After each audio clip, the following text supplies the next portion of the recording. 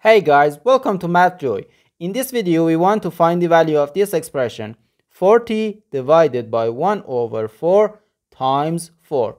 Are you ready to solve? Let's go ahead and get started.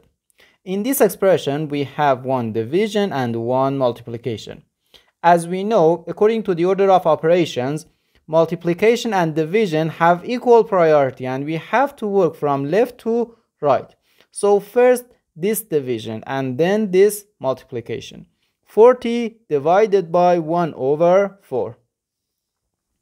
According to the KCF rule, K stands for keep, C stands for change, and F stands for flip.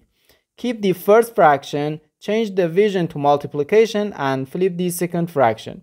We can write 40 times 4 and again times 4.